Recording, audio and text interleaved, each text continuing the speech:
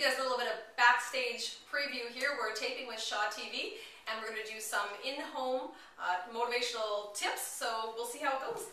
We're shooting for one-take wonders, right? You betcha. All right. Okay, and there. Hi, it's Stephanie Staples. So today I want to share with you some tips that I use to make my life a little bit easier. And all of these things started because something was driving me a little bit crazy. And when something's driving you a little bit crazy, we tend to keep doing the same thing over and over and over again. And what I want to challenge you to do is when something's driving you crazy, ask yourself, there must be a better way. And when you ask yourself, there must be a better way, chances are really good you're going to find one.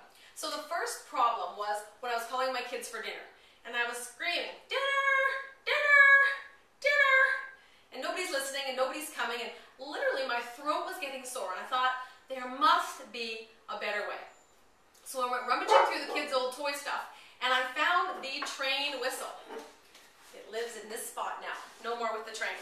And this train whistle works so well. So how it works, I blow the whistle, they come up and eat. It might remind you of an experiment, sort of like Pavlov's dogs. I blow the whistle, they start salivating. But I blow the whistle, they come up, I feed them, it works great. No more yelling, no more needless words. I love my train whistle. The next thing that really works great for us is this family calendar. So it's one of those wipe-off boards.